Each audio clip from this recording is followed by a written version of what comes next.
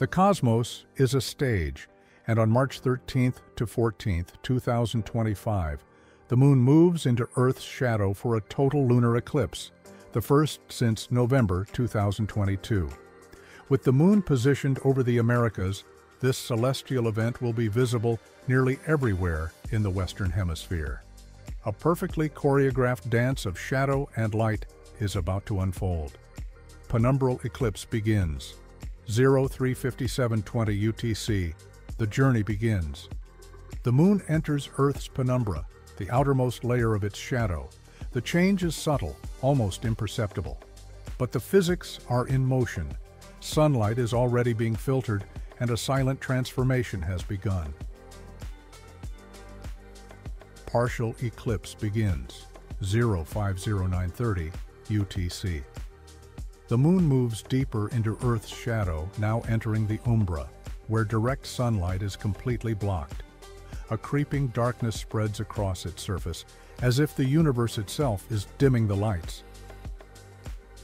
Total eclipse begins. 062600 UTC. Then, something extraordinary happens. The Moon, now fully within the umbra, does not disappear.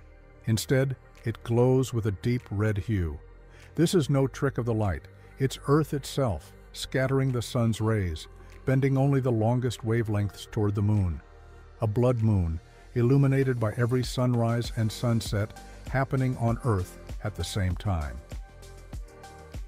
Total eclipse ends 073120 UTC. The Moon begins its escape from Earth's umbra. The reds fade, and the silvery light we know so well starts to return. Partial eclipse ends 084750 UTC. The Moon fully exits the umbra, leaving only the faintest traces of shadow behind.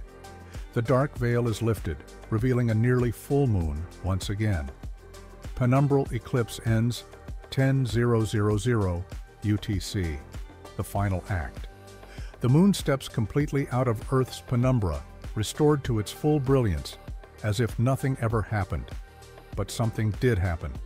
For a few hours, we witnessed the gravitational interplay of three celestial bodies, a silent yet powerful reminder that we are part of a grand cosmic rhythm. No telescopes required, no special filters, just your own eyes and a mind open to the wonders of the universe.